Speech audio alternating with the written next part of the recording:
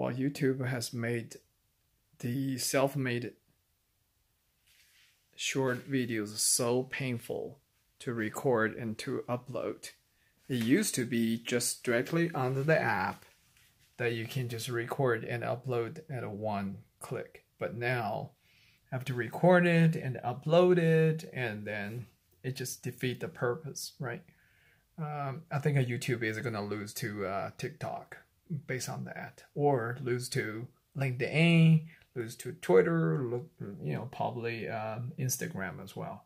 But anyway, that's not a focus. But anyway, yeah, I wish YouTube would have maintained that same mechanism for easing the content creators and uploaders.